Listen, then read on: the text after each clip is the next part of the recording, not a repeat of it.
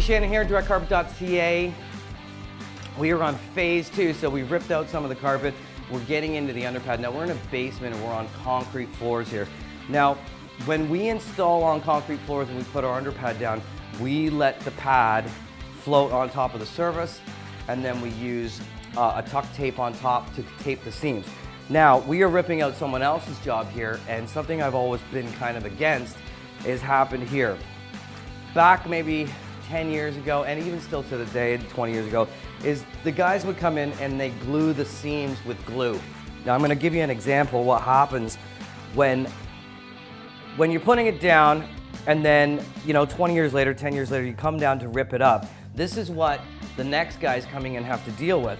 Now, what's bad is there's not that much glue on it. You can see it's a little tight, but what? It'll start to rip, it'll start to tear. And what happens is we have to scrape this up. And this now is kind of glued to the floor. And now a lot of guys will come in and they will just cheaply go over and they won't scrape it all up. And sometimes you can't scrape it all up. But what happens if you have a leak or a flood, or you have animals that have made a mess on your carpet, and then all of a sudden now it's stuck to the concrete floor?